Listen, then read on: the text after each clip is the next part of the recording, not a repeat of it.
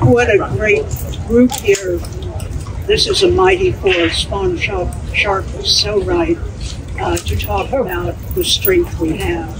What we're looking at, what you're looking at, that's marble. That's alabaster. What we're looking at is power.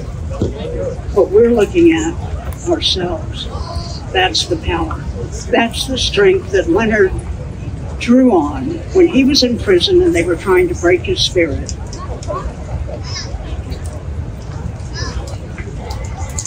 Is this better? Yes. Thanks, Susan. Thank you. When they were trying to break his spirit when he was in prison for a long time, not as long as now, but for a long time, he decided he wanted to be an artist. And he didn't know how to go about it.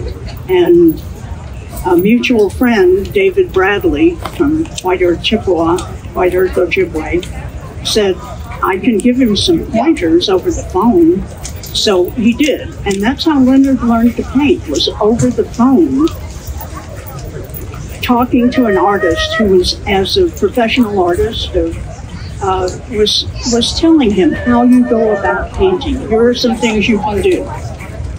And he got better and better and better. And that kind of spirit is pretty amazing. And the things that he painted were pictures of people he wanted to go home to, or people he had never met but who reminded him of his people.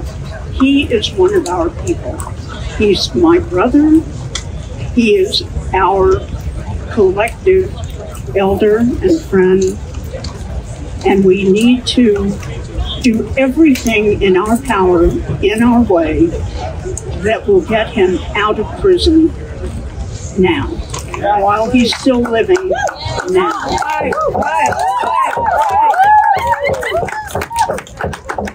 I asked him what would be the first thing he wanted to do, and this was a long time ago.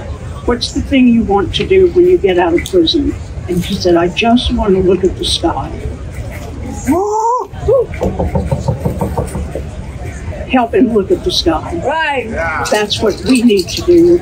We need to pray.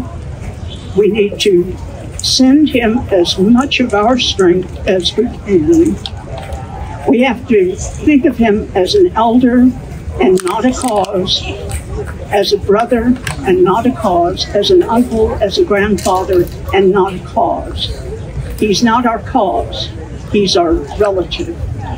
And we need to find everyone who has compassion in their hearts, such as the man who lives in this beautiful marble palace,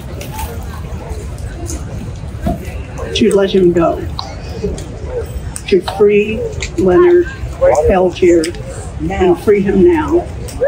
He has lost the sight in one eye.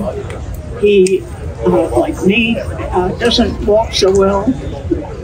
He has all of the problems associated with our age. When you are just within reach of 80, you suddenly start feeling lighter because things drop off you. You lose part of yourself, but you gain strength internally. And that's what we see in Leonard.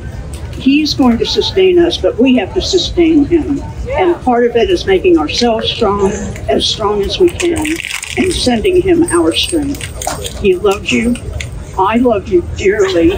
And be strong, be good. Free Leonard Peltier. Good Mr. Biden. That's right. Thank you very much.